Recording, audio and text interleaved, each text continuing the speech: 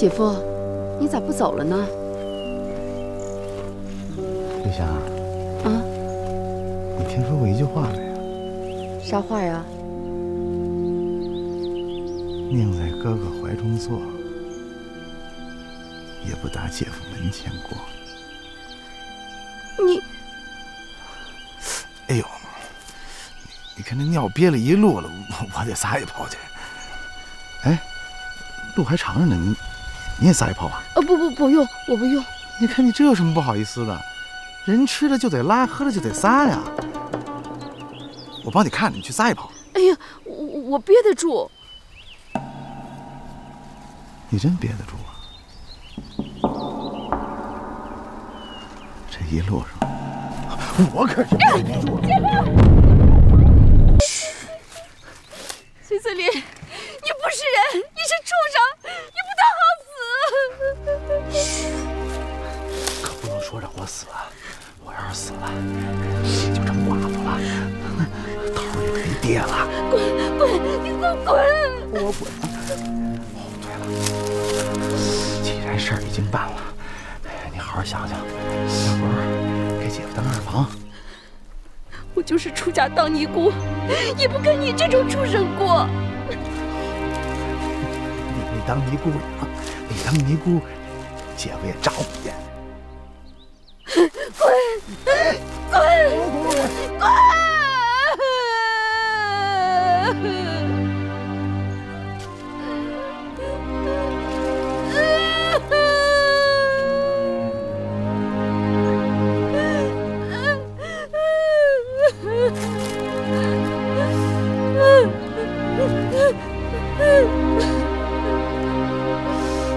喊一声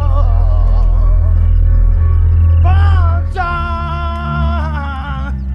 哇！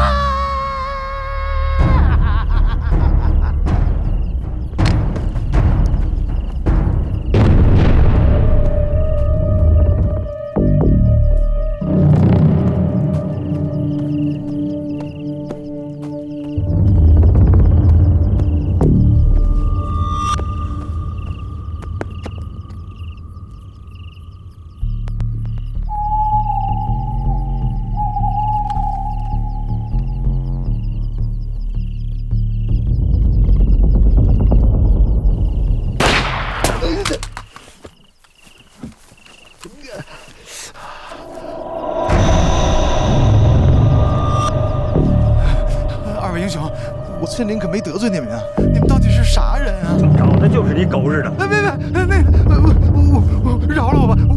我有钱，我有好多钱，全给你们。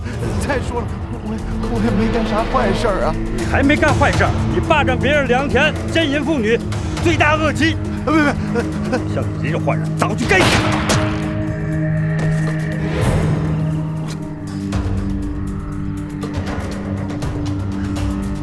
英雄，我今儿死我也得死明白点儿。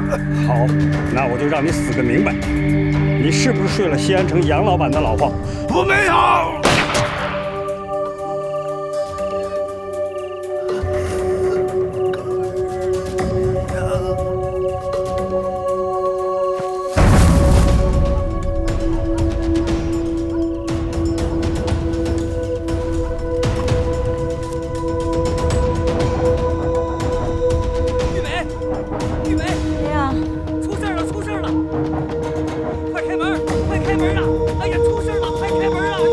来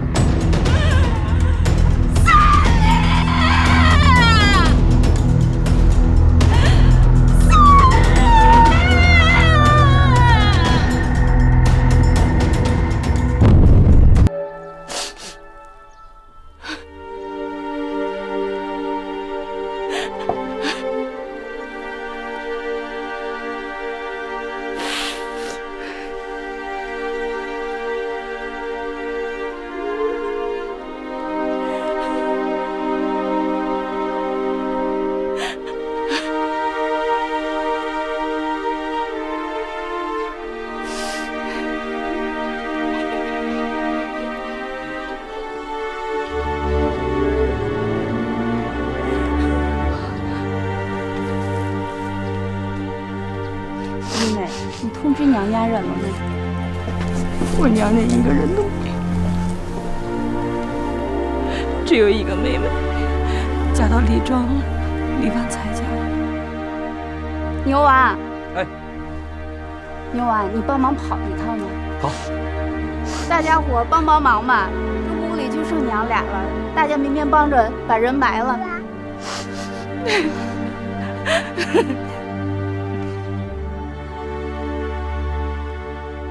太极而否，否极泰来，互为因果。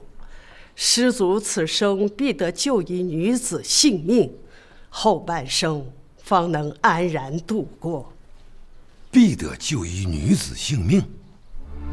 是，不仅相救，还要多施恩惠，因为此女子不仅是你的福星，她也是来救你全家的。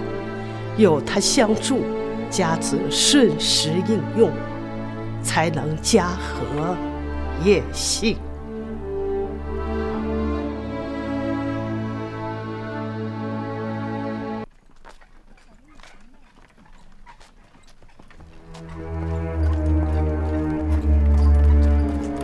崔森林这人嘴长，他会不会告诉他老婆金砖的事呢？虽说我叮咛了多少回不让他告诉他老婆，可是万一门首人查到了那个炉头，炉头就会说曾告诉过崔森林。虽说崔森林已经死了，可他老婆一定会说崔森林认识一个叫杨三省的。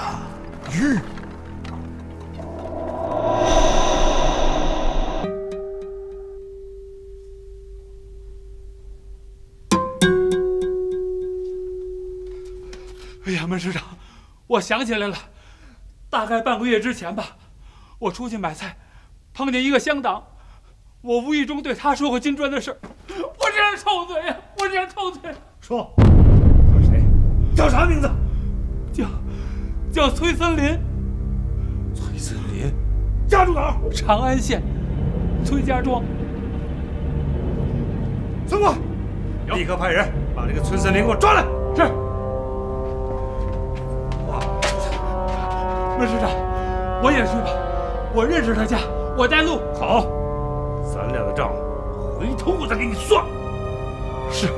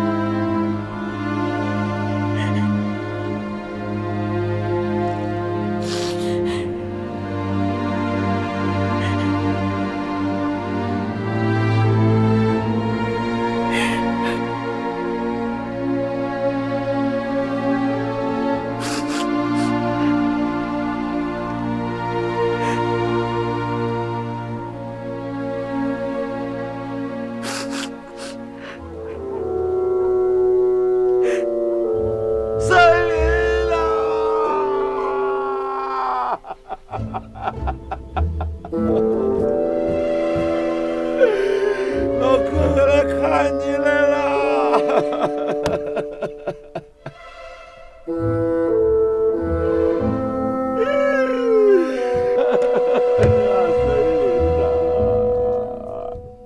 哎呀，森林啊，哥哥看你来了。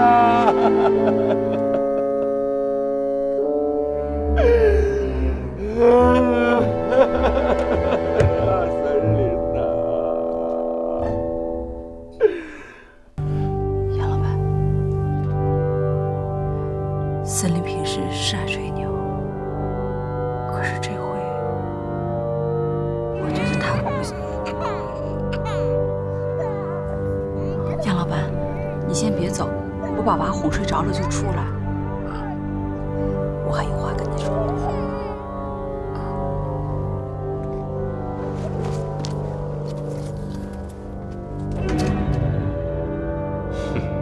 这个女人不是个善茬，看来我今天来对了。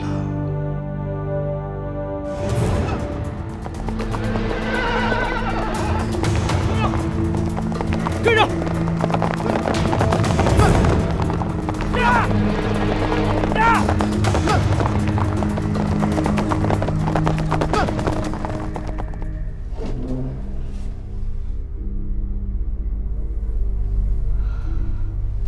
弟妹，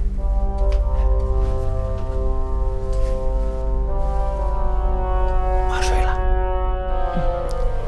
咱们外面说吧。弟妹，你坐，就在这说吧。不瞒你说呀，森林兄弟没了，我一个人都不敢走夜路，心里都害怕。这过来看看你们，可是我怎么觉着你好像怀疑我呢？我现在怀疑谁都没用了，人都已经死了。那难道你还觉着我跟森林的死有啥关系？不过，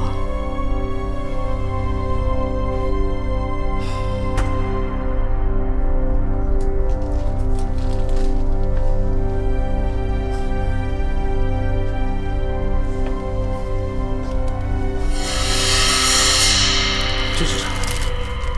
森林死的时候，怀里就揣着这张报纸。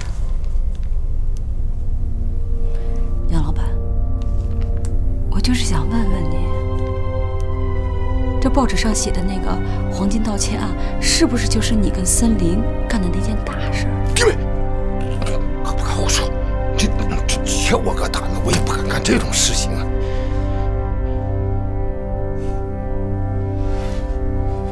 可是森林一直跟我说，他是跟你一起做这件大事情的。他还说，一旦成功了，他要给我在西安买一院3进的大房子，后半辈子我想咋花钱就咋花钱。那你说做啥生意才能挣这么多钱，由着他的性子去花呢？弟妹呀，你看，哎呀，森林这个人你还不知道，他就爱吹个牛，说个大话，这个嘴上没有把门的。我真的是啊，好心过来看看你们，是吧？千不该万不该，你不该怀疑我呀。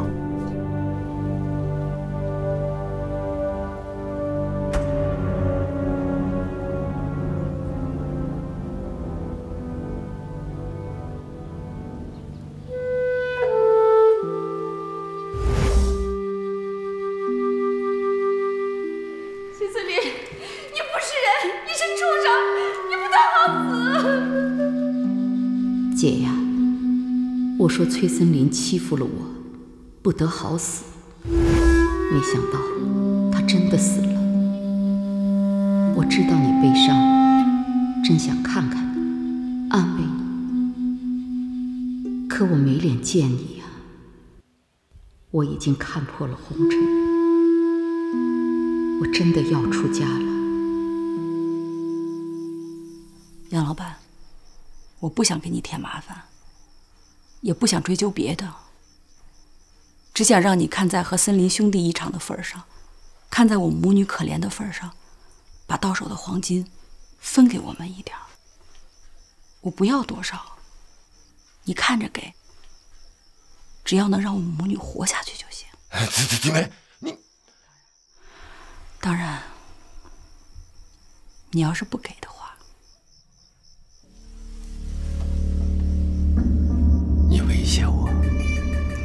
杨老板，你和森林一起做的案，森林已经死了，我只想要回属于森林的那一份儿。弟妹，我真的是好心，我觉得森林没了，你们娘俩生活的不容易，我过来看看你们。我可以向你保证，以后只要你有了困难，你到城里去找我，我肯定帮你。我不会再和你有什么来往，你把黄金给我，我就马上离开这儿。跟你说了，我不知道金砖的事儿，没有这个事儿，这是要命的事情。可黄金已经要了森林的命。那杨老板，你别想着就拿1、2个银两把我母女俩打发掉。森林再不好，那他也是我男人。你就忍心我把他爸用命换来的金子自己独吞吗？你这个女人，你怎么就认准了呢？我不知道金砖的事儿。既然这样，那我就只好告官，让官府来问你，也让森林死个明白。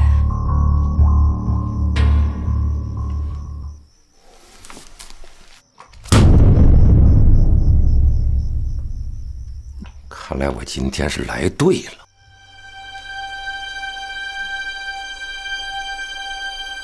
你想干啥？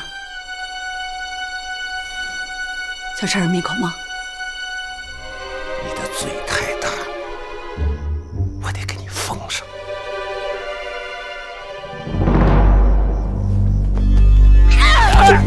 救命啊！救命啊！救命啊！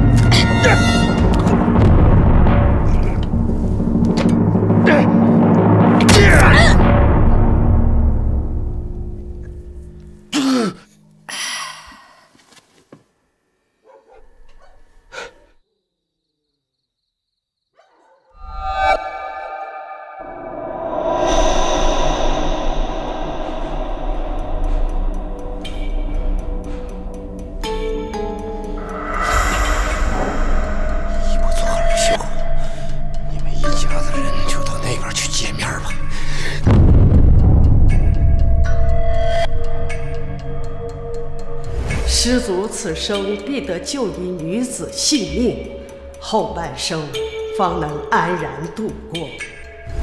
不仅相救，还要多施恩惠，因为此女子不仅是你的福星，她也是来救你全家的。有她相助，家则顺时应用，才能家和业幸。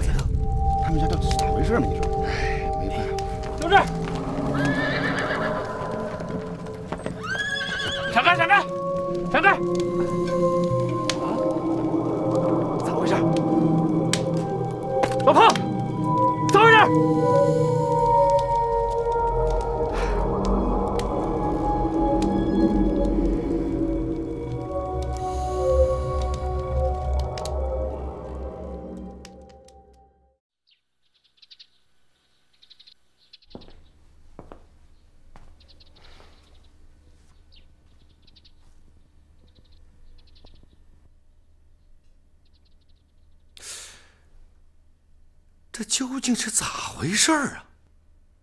刚说崔森林知道消息，偏偏这崔森林就死了，而且连他老婆都死了。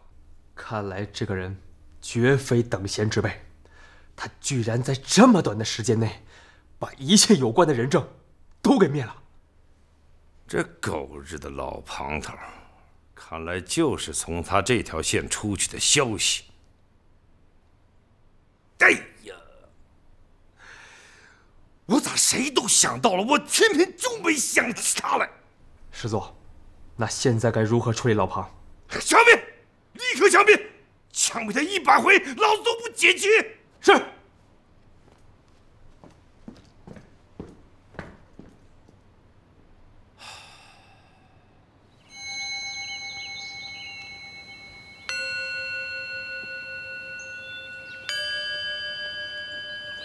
阿弥陀佛。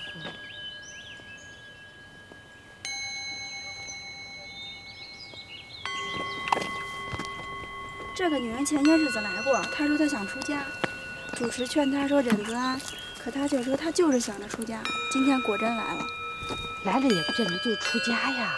刚才我看见她神色坚定的样子，肯定是死了心了，非出家不可。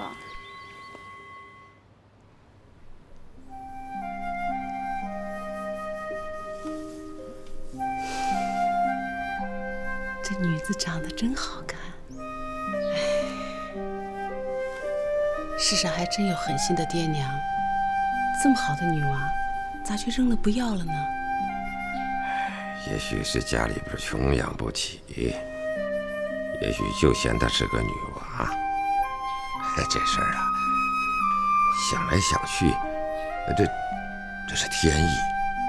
你看我昨天呢，不知道怎么走着走着就走到城墙根去了，我就听见有动静，循着这声音，我就走过去一看，这娃靠着城墙根坐着呢。一瞧见了我，他不知道害怕，冲着我还乐，好像就是认识我似的。我心一软，也没跟你商量，就抱回来了。跟我商量个啥呀？咱家的事不都你说了算吗？其实我就爱要女娃。人都说女子是妈的小棉袄嘛，咱就全当是养了个儿媳妇儿。你看这女子的眉眼，是美人坯子嘞，也算是积德行善吧。你想的也太远了，大船以后长大了看不上咋办？这么好的姑娘，谁看不上？哟，大川和莲花要是问起来，咱咋说呀？这一夜之间，突然冒出个娃来。哎呀，这个小娃呀，5岁之前记不住事儿。有说，这娃生了离莲花太近，你没有奶水，为了照顾好他们俩，就寄养到别人家里去了。现在断了奶了，就抱回来了。对，还是你想的周到。那咱总得给娃起个名字吧，让那俩娃问起来也好说呀。这我也想好了，我不说是天意吗？我抱着这娃往回走的时候啊，路过了一片树林儿，我就闻着了一股桂花香。我就想，咱就给它起名叫桂花。桂花，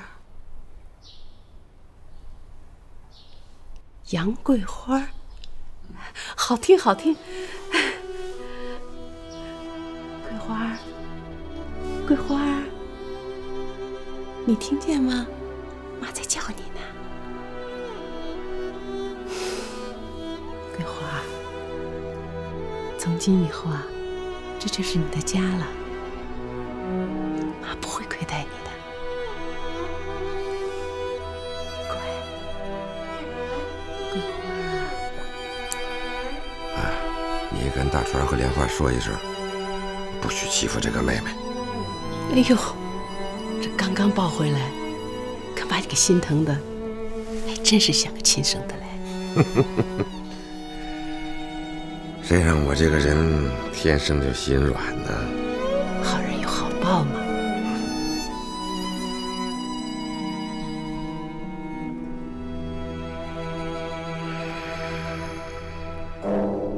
愿断一切恶，愿断一切恶，愿修一切善，愿修一切善，愿度一切众生，愿度一切众生。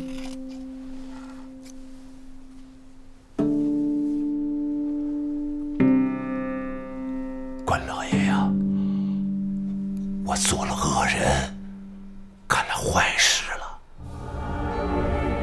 可是我把娃给抱回来了，这算是善举吧？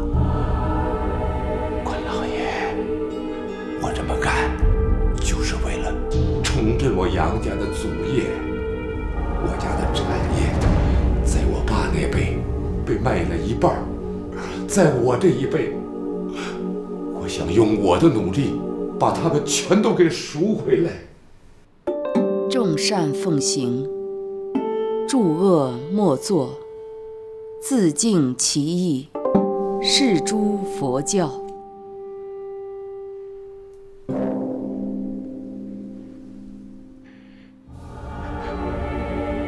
关老爷，我杨家要是能重振辉煌，我一定给您老人家建一座关帝庙。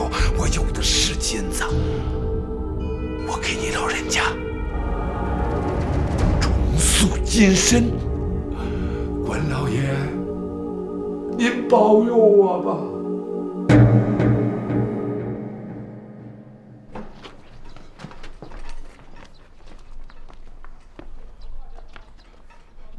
孙副官，你这是带我去哪儿啊？我在执行师座的命令，送你归西。啥？枪毙我呀？不枪毙你，枪毙谁呀？冤枉啊！我冤枉啊！鬼才知道你冤不冤枉。孙副官，你让我临走前见见门市长吧。你还有脸见门市长啊？我知道我做了对不起门市长的事。可我真的没有参与盗窃金砖呢，你就让我见他一面吧，求求你了，孙副官。看在我给师长做了10年饭的份上，你就让我见他一面吧，我有话想跟门师长说呀。好吧，我去禀报一声。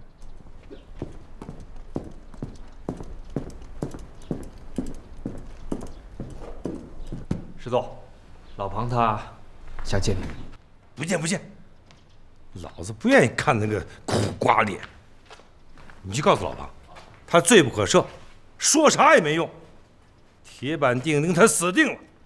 枪毙，枪毙！是。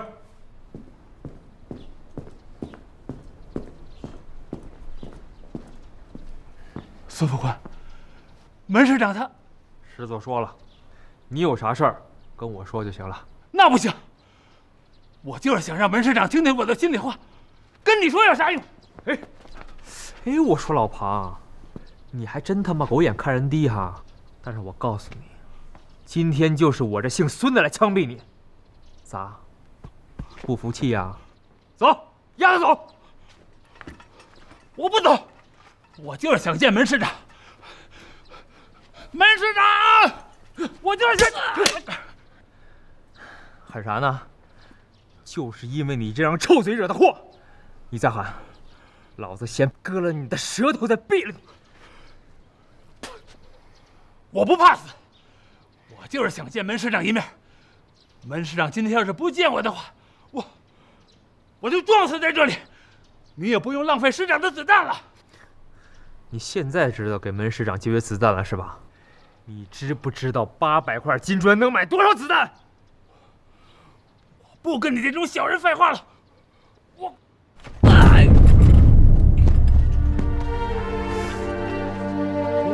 老庞，骨头还挺硬哈。俩把我看好了，去找师座。门师长，你就让我见你一面吧。门师长，门师长，你就让我见你一面吧。真的装了？真的。狗日的老婆！走。门师长，门师长，你可来了！放开，放开！门师长，你可来了！妈的！临死你还不让老子摁你？说吧，你还想说啥？门师长，其实我老庞不是想求师长留下我这条命，我老庞就是赔上10条命，也抵不上师长丢的金砖呢。我老庞没啥本事，就是会做个饭炒个菜。师长喜欢吃我做的菜，吃了10年了，没吃烦，我已经心满意足了。我老庞这辈子无牵无挂，死了也好。可我在临死前就想让你知道，我对你没有二心，我不是诚心想坏师长的事。我怎么也没想到，我无意中说的话，别人会当事儿。我更没想到，金砖因此会丢啊！老妈，我倒想起件事情忘了问你。哎，这崔森林有啥朋友没有？我多年在外，不常回老家，不知道啊。你要是知道崔森林有啥朋友，我今天可以饶你暂时不死。我真的不知道，我总不能害别人吧？废话！现在说这还有啥用啊？谁不知道你老庞是个老实巴交的人？你没胆儿干这事儿，懂吗？呸！老子偏偏这一次就吃了你这个老实人的亏。消息是我传出去的，我承认，可我真的没有参与盗窃金砖呢，请门师长相信我呀！你今儿来就想跟我说这些？啊，对了，门师长，我想换个死法。啥？你想早死？我只有自己去死，才能证明我的清白呀。再说了，我的命也不值钱，也没必要浪费师长的子弹呢。哼，我告诉你，枪毙是最简单的死法，一枪命中要害，啥痛苦都没有。吊死、碰死、吃毒药死，滋味不好受。如果一下死不了，最后还得老子用子弹。真的不用子弹，你就成全我吧，让我跳城墙去死。啥？老爸，你咋想着跳城墙啊？我来西安这么多年，虽然每天出去买菜，但到现在，我也不知道西安城到底是个啥样子。我就想临走前，站在城楼上，把西安城看一眼，然后跳下去。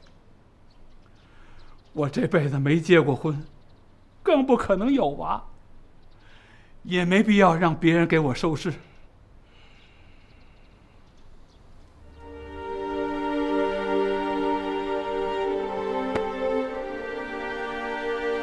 好，老爸，老子吃了你10年脆皮肠，就冲着这一点，老子成全你。走，老子送你一程。孙哥，带上酒，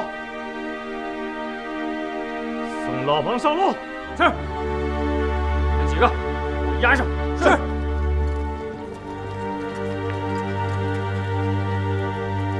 啊，不够，啊，呦，桂花，这娃咋回事嘛？饿了吧？哎呀，刚喂过面糊糊。烦人呐！哎呦，叫的真烦，快抱走吧。你不是说心疼桂花吗？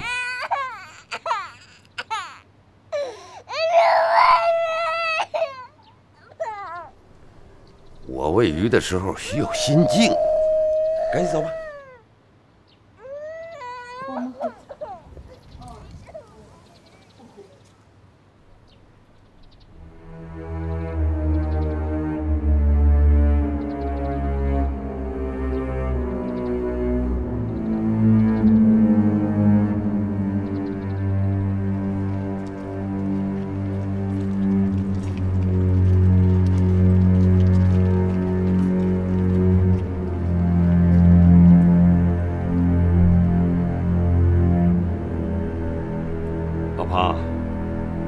你不是想看一看西安城吗？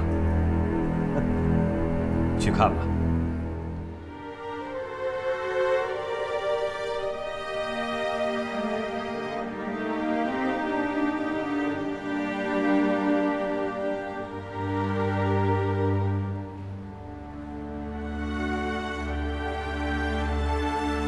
老庞，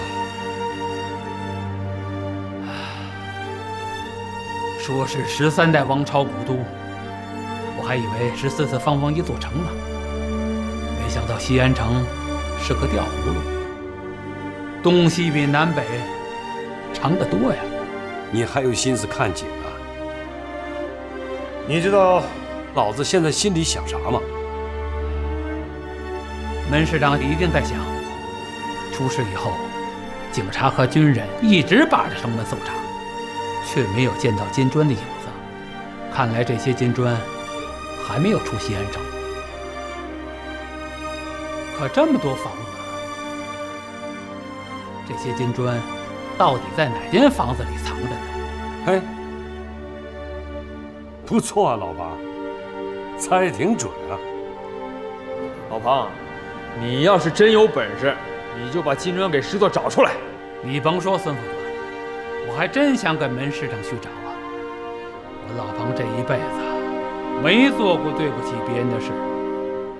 偷金砖的人虽然杀了崔森林和他的老婆，现在藏得好好的，可他总有一天会露出马脚吧？门市长，想想这，你的心情会好些。对了，门市长，西安饭庄的芦笋老徐不错，特别是他那道葫芦鸡，我学了好多年都做不好。我走了以后，门市长可以找他来给你做饭。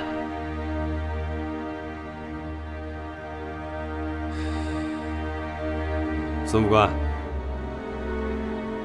给老庞上酒啊。是。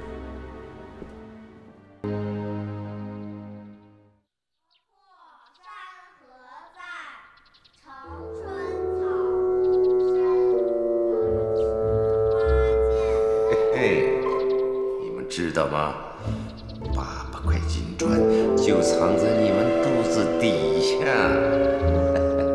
只有你们知道，我杨三省是西安城里最有钱的人。刘金鱼呀，你是给我把金砖留下了，可我到现在都不敢拿出来晃。人怕出名，猪怕壮啊！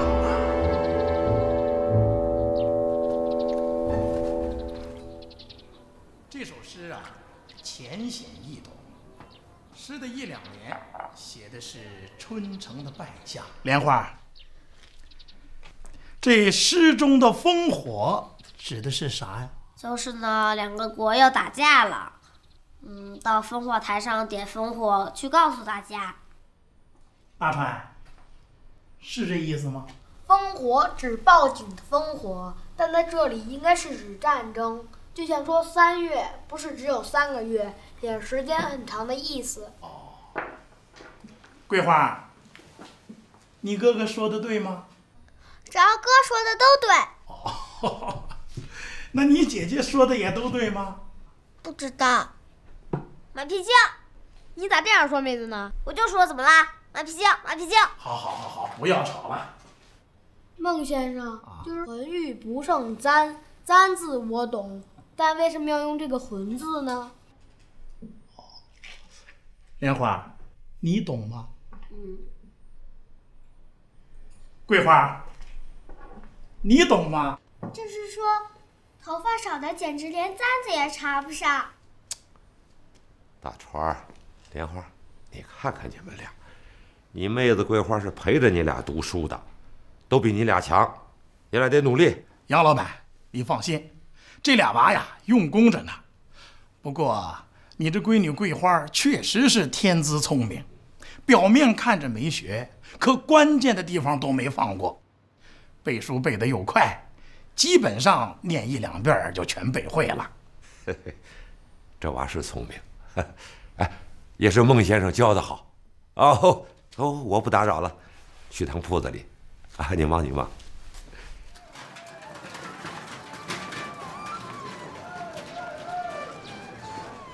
不错，上回是没这个颜色。那行，那您慢走啊，下次再来。好嘞。哟，您慢走，您慢走，慢走。掌柜的，您来了。咋样啊，生意？托您的福，好着呢。我正想给您汇报呢。啊，有长进啊，是个可造之才。我找杨三省。娃他爸去铺子了。哎，你找他干啥呢？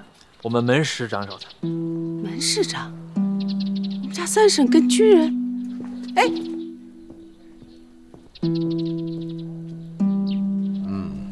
周福啊，干得真不错。哎呀，把这个店全交给你，我都放心了。掌柜的可不敢这么说，是咱祥云老字号的牌子好，是掌柜的人缘好，人都扑着扑着给咱送钱呢。我看这几个月有几笔大生意，是西安谁家的？门市长。门树人？正是门树人。那天啊，他带着2个太太一块来的，2个女人比着挑呢。大太太要桑蚕丝，二姨太就要做蚕丝。二姨太要杭州的织锦缎，大太太就非要苏州的绣花缎。2个女人啊，比着比着，越买越贵，越买越多，最后啊，里子面子加起来，一下买走了几10样。叫你们掌柜的出来。2位老总，有啥话坐下慢慢说。我们祥云可是……少废话。谁叫杨三省？老总，我是你们。杨老板，请跟我去趟师部。哎呀，老总啊，我这正做生意呢。不要多说了，赶紧走，我们门市长在等你。门市，我可是本本分分的生意人啊。我这是在执行命令。可是我不明白，你们市长找我啥事儿啊？你不明白，那我更不明白。走吧，走。难道非让我压着你才肯走吗？不用。那我就先去一趟。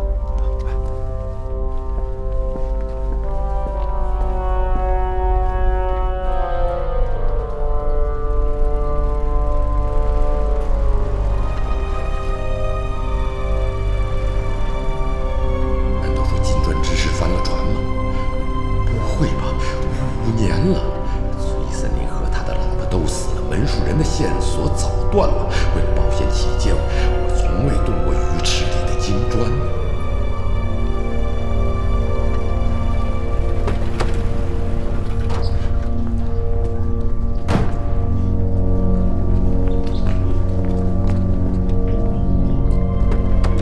下来吧。孙副官，我还是糊涂啊，我到底犯了啥事儿了，把我给弄这儿来了？走吧。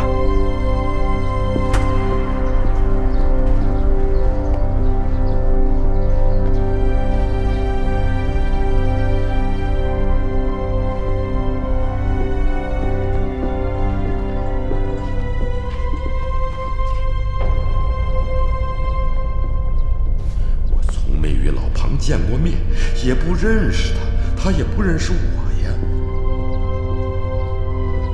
你在这儿站好了。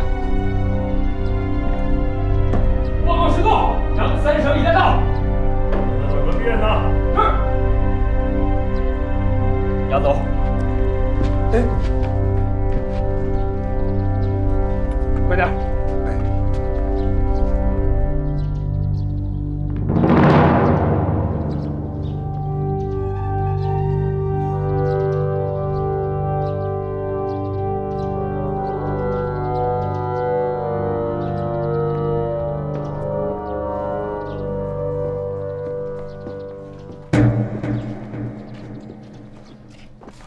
快点！哎，站住！门市长，杨老板，5年前我的800块金砖被人盗了，咱俩在城门见过一面吧？是，想起来了，我是去咸阳进货。你知道为啥我今天让你来吗？不知道，请门市长指点。还指点？不做亏心事，还怕鬼敲门？门市长，我这个绸缎庄一贯是秉承君子之风，上门来的都是贵客，买卖讲究的是诚信，该缴的税一文不少。少来这一套，给我押进来！进去吧。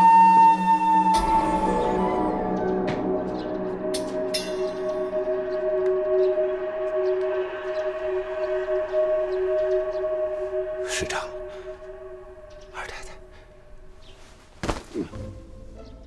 这明明是南湖做绸，你非要说是浙湖永昌的丝绸。要不是二太太回来发现，就白白被你给骗了。市长息怒，二太太也不要生气。虽然这件事情没有经我的手，但是作为大掌柜的，这也是我的错。那是这，市长，二太太，这些料子您留下啊，料子花了多少银子，我这就给您拿全数，我退给您。杨老板，你还如此大方啊！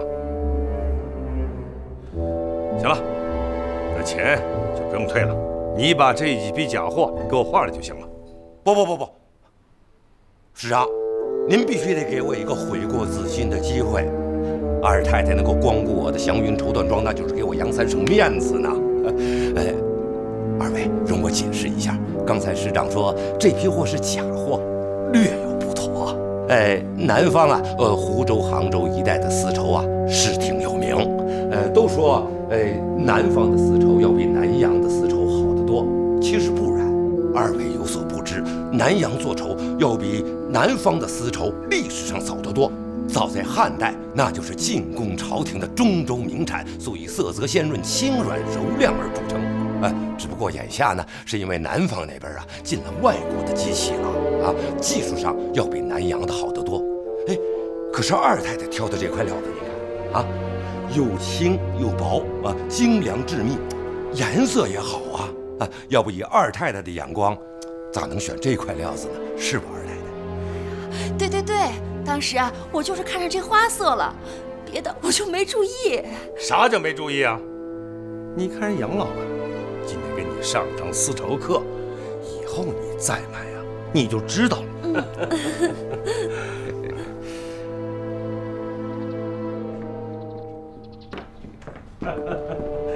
杨老板，咱们也算是不打不成交啊！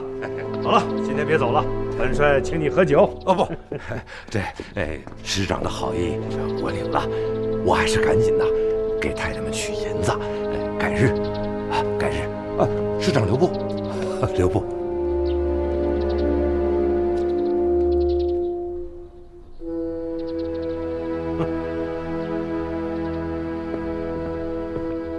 真是无法无天，就为这事儿把掌柜的带走。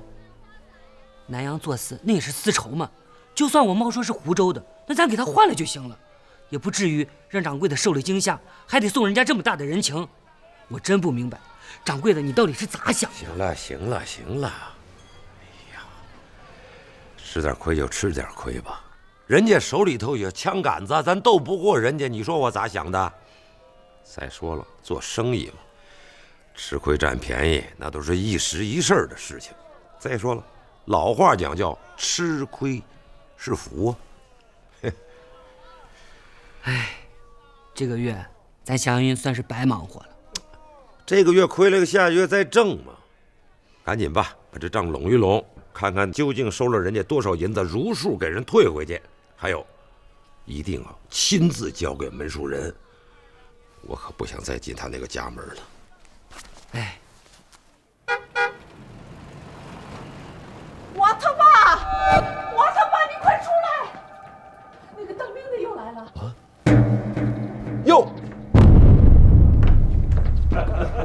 市长啊，市长，那个钱我已经让人给送去了。哎呀，杨老板，啥钱不钱的，我是专门来赔礼道歉的。不可不敢，可消受不起，消受不起啊，门市长。杨老板，有什么消受不起的？我让你受了惊吓，理应赔礼道歉。哎呀，门市长，你是贵人了，应该三省去你府上才对。哎，客气个啥嘛！哎，杨老板，哎，你挺喜欢养金鱼啊？啊，养着玩的。哎，那这门市长，您请客厅里坐。您请。得，就在这儿啊！哎呀，都说是靠着水边人心情好。杨老板，哎，今天我也沾着这光吧。也好也好。哎，那啥，淑贤，快上茶啊！哎，杨老板，来，坐。哎，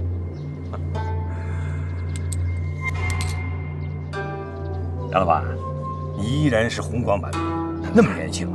哎，你看看我，大不了你几岁，我这脸上都长皱纹了。哎呀，可不敢这么说。门市长是带兵打仗的人，操心费神。我就是一平头百姓，咋敢跟市长比呢？哎呀，门市长光临寒舍，你看，我真是……杨老板，你这么好的房子咋能是寒舍呢？哎，虽然不是西安城最好的房子，当然也没我的房子大。可是杨老板，有你这鱼池啊，这房子可就值老钱喽。啊，这也是祖上留下来的，值啥钱呢？我一看闲着也是闲着，这就给养上了。不说，一般人连饭都吃不饱，哪有银子养鱼啊？这养鱼的人，说好听点那是闲情逸致，说难听点那是钱多的没地方花了。门市长开玩笑。来，请喝茶。门市长，您尝尝这个茶，这是我托朋友专门从陕南带来的最好的茶，而且是今年的新茶。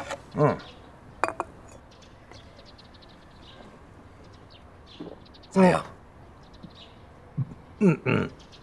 哎，茶不错。你看，就是这水不咋地啊，怎么喝着一股子鱼腥味儿？不会吧？哎呀，我这水虽然比不上甜水井的水，可这也是我自己在后院打的井。杨老板，那就是你这鱼池子底下漏了，这水渗到井里去了。不会吧？要说这门市长真是喝茶的行家，好茶呀，当然得配上好水才行啊。你呀，杨老板挺会说话嘛。哎呀，这我咋就不明白了，杨老板？你说你一个商人，咋就那么喜欢养金鱼啊？门市长，这纯粹是个人爱好。要我说你啊，叫不务正业。我是个军人，军人靠什么？靠的是打仗，打大胜仗，升官发财。哎，你是个商人，在商言商，以钱生钱，对不对？是。哎，杨老板，这鱼池要是漏得赶紧修啊，不然会漏财。你不赶紧修的话，你会生意受影响，懂吗？是。门市长提醒的好，我这就查查。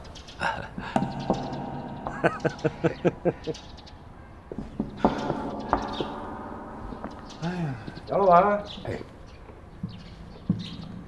你这鱼池里头养了多少金鱼啊？也就是100来条鱼。100来条金鱼啊？对，门市长要是喜欢，回头我捞几条送到您府上。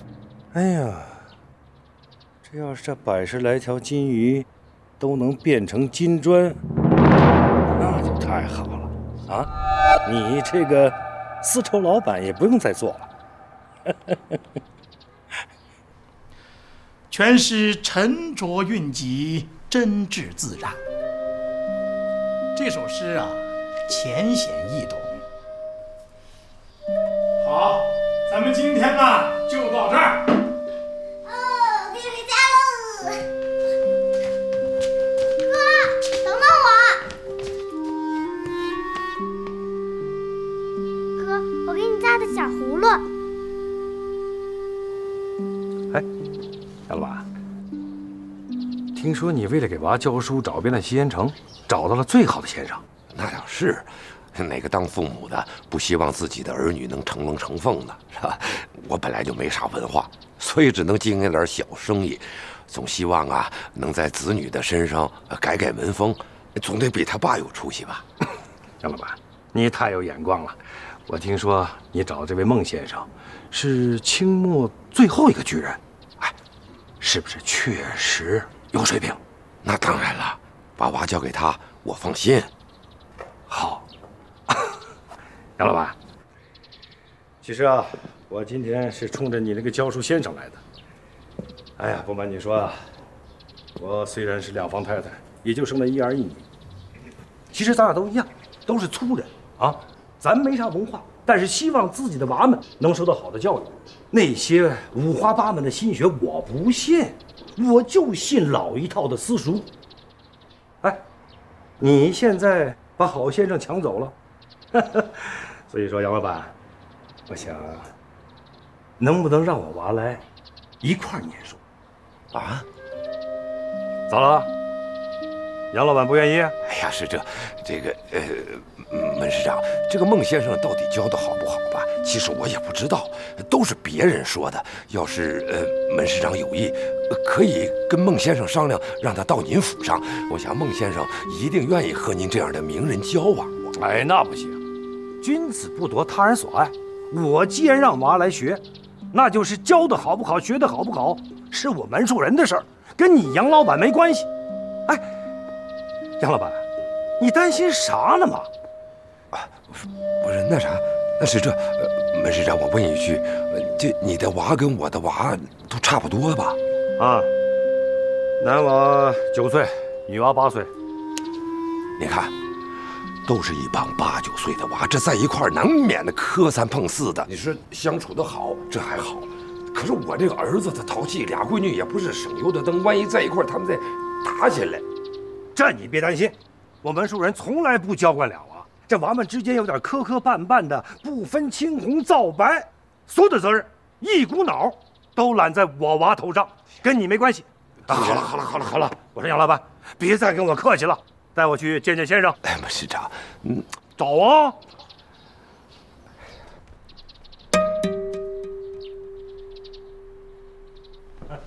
爸，我们下课了。好，哎，快叫门伯伯好。门伯伯好。哎，好。哎呀，杨老板，你真是好福气啊！你看看这儿子长得精神，这俩女子长得也漂亮。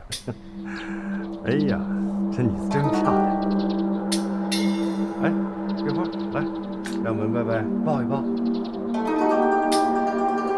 哎，桂花，哎呀，让门伯伯抱抱吧。哎呀，门市长别见怪，这娃胆小，怕见生人啊。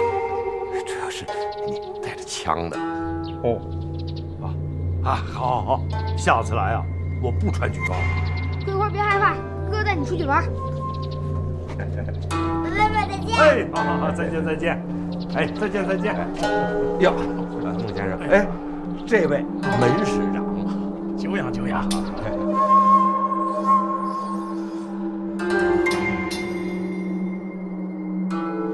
看来门树人并没有怀疑到我和金砖有啥关系，可以后免不了要多打交道，万一哪天被他看出破绽。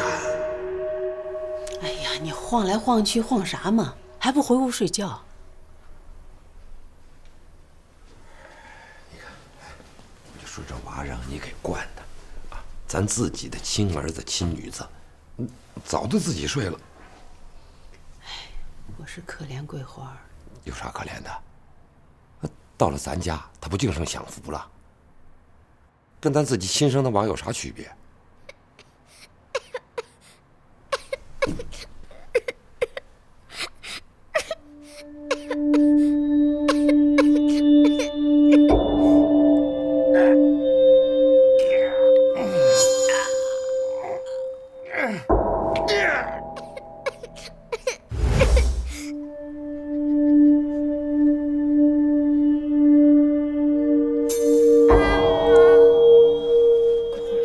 不哭，妈在这儿哦，妈在这儿，妈在，不哭不哭不哭，哎呦呦呦呦，好好乖乖乖睡吧啊，妈在这儿呢，妈在这儿哦，乖乖，妈在这儿呢哦哦哦哦哦，好好好，不怕啊，不怕不怕，哦。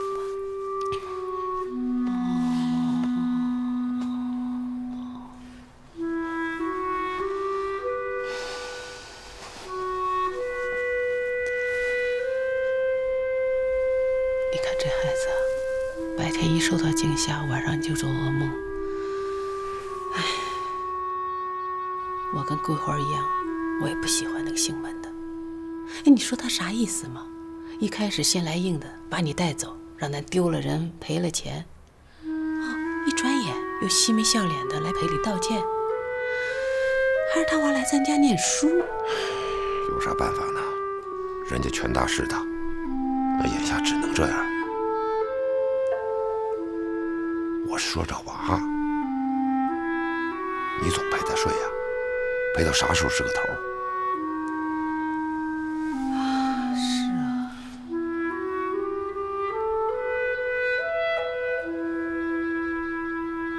哎，你不是说香吉安的香火好，卦也灵吗？哎，要不我带桂花去求个签，看看这娃到底出了啥事情，顺便啊再烧烧香，说不定以后桂花就不再做噩梦了。我看行，要不这，咱仨一块儿去，我也算一卦。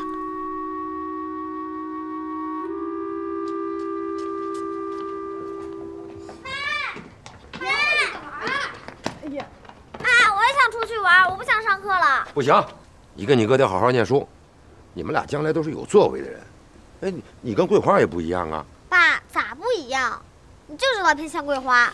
是吧？莲花，不要和妹妹争嘛。我比她才大1岁，大1个月也是大。这是，你看，还是我们大川懂事哈。杨老板，杨老板，我迫不及待的把娃带来了。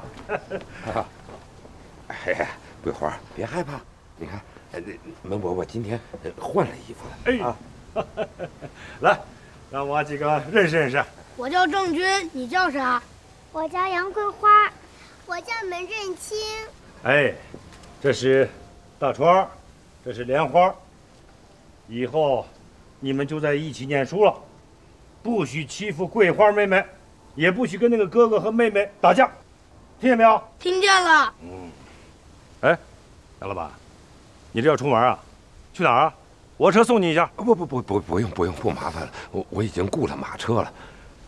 要不，啊，行了，我都够麻烦你的了，我不能再干扰你的正常生活。你该去哪儿去哪儿啊？孟先生那边我昨儿见过了，一会儿我带娃过去就行了。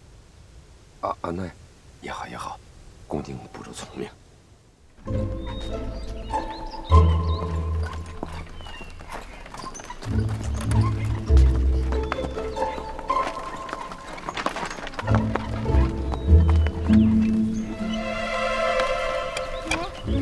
那是啥树啊？啊，杨树。妈，这土里长的庄稼是啥呀？谷子。树人呐，老子躲都躲不开。这会儿每天吃这小米啊。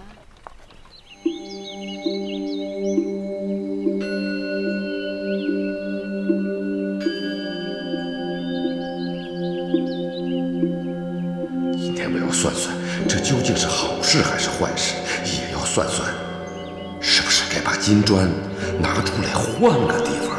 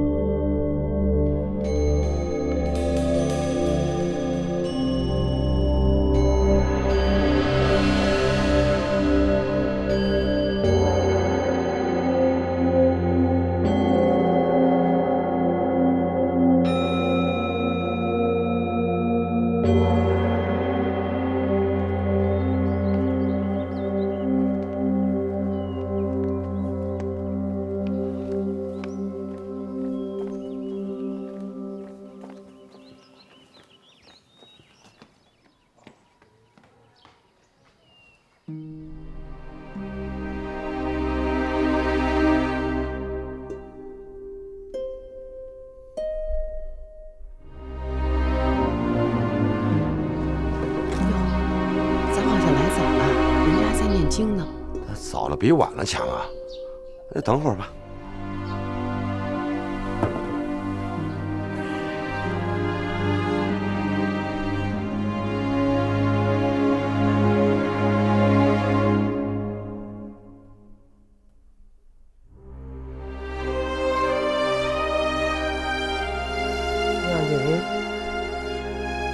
你在干啥？哦，师父，我在念经呢。只是口中诵经，心中有杂念，等于白念。何时人的内心能像一忘情泉，才算真正进入修行？师父，我明白了。好。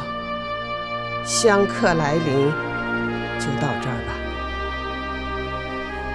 妙云，你留下。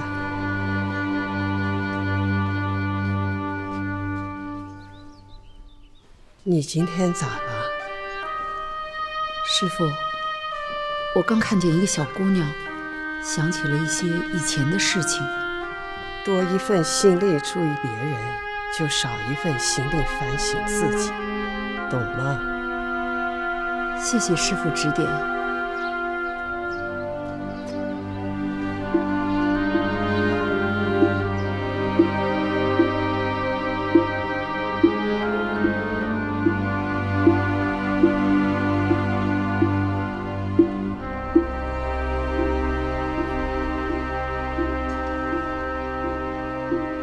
桂花，快学你爸的样子磕头，来。桃子如果活着的话，也该这么大了。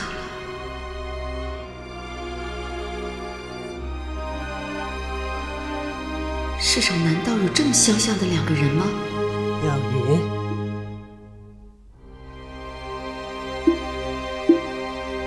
胡先生，二太太有喜了。正是。嘿，看你笑这模样，是个男娃。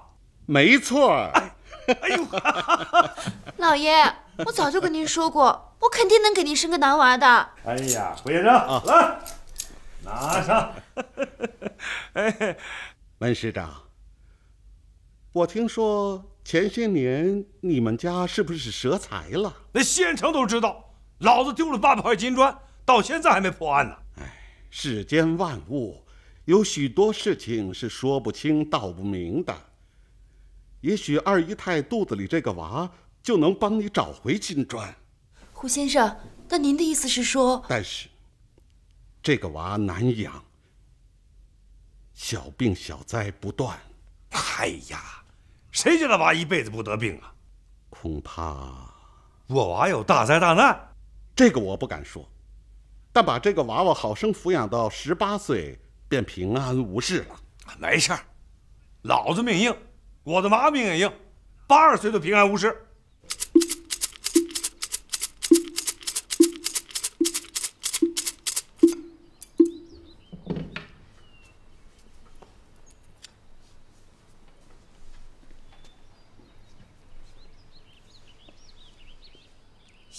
下签，相月，浓云蔽日不光明。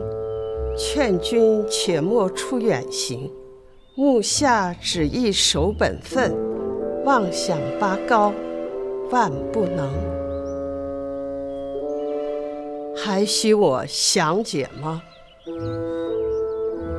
啊，不用，我知道，就是以静制动。一生难移命中之人，佛陀难渡无缘的众生。自己还是好自为之吧。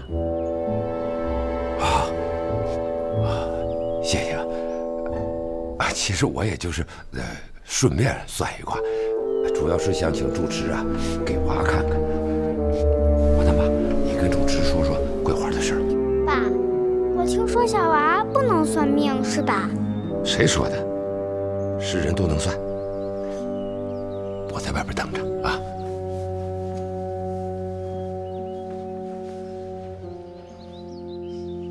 这娃咋了？按你的吩咐，鸡汤熬好了。好，好，好，放那儿。门市长，看你高兴的样子，二太太有喜了吧？哎，有喜了，而且是个男娃。门市长，大喜呀！哎，老婆，咋样？会唱京剧吗？会几句，好久不唱了。哎，老劲儿高兴，来唱两口，老听听啊！市长，那我献丑了啊！哎，唱个啥呀？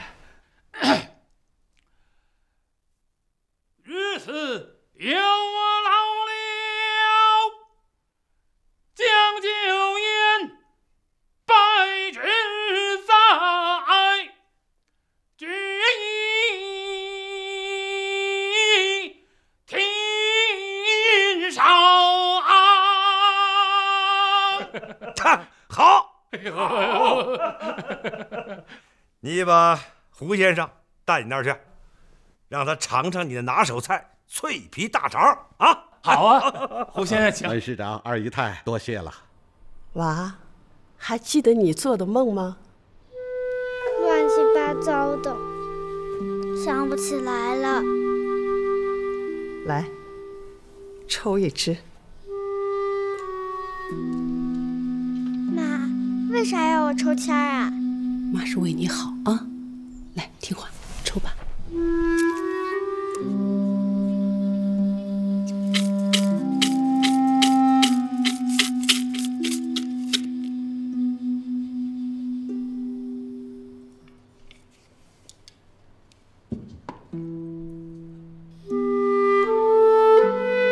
下签。桂花，去出去跟你爸玩一会儿。好，知道了，妈。这卦是易卦，坎为水，艮为山，确实是山高水深，困难重重。但天下有山，山下有川，山高天退，逢遇困难，还得求助自己，修心养德，量力而行。那将来的终身大事呢？夫人，这要看孩子长大后待人、待事、待物的看法。爸，这儿咋光有树没有花啊？庙里头不种花呗。小姑娘，你喜欢花啊？喜欢。啊，叫啥名字？桂花。难怪你喜欢花呢。